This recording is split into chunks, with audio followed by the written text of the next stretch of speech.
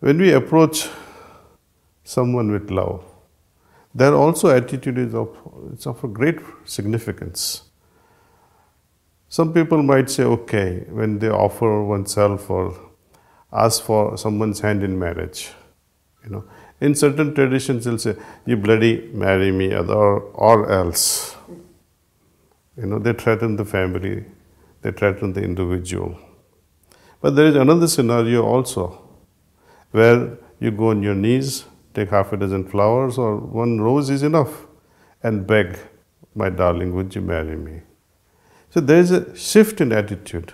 One way is what I just said. Second is with a lot of love and reverence you ask.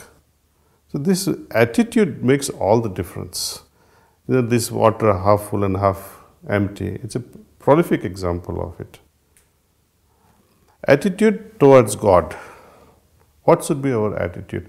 Worship in itself hardly contributes to our success with the Lord in pleasing or in expressing our love. Love can be expressed with our heart. It did not be displayed in our actions. That you wear certain robes, that you take half a dozen flowers to God. None of these things are necessary. What matters is your heart full of love.